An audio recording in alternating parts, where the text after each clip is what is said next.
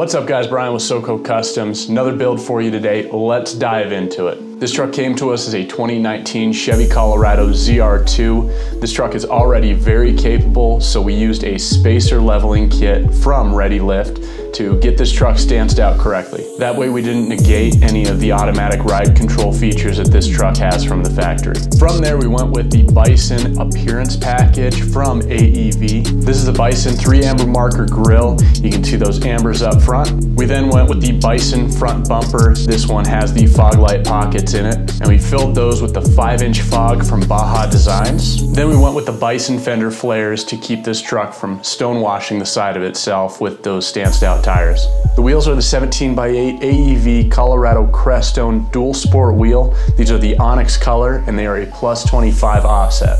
And then of course we wrapped those in the Falcon Wild Peak ATWs. These are a 285/70 R17. All right guys, thanks for watching. Give this video a thumbs up, give us a subscribe, give us a follow, and we'll see you in the next video.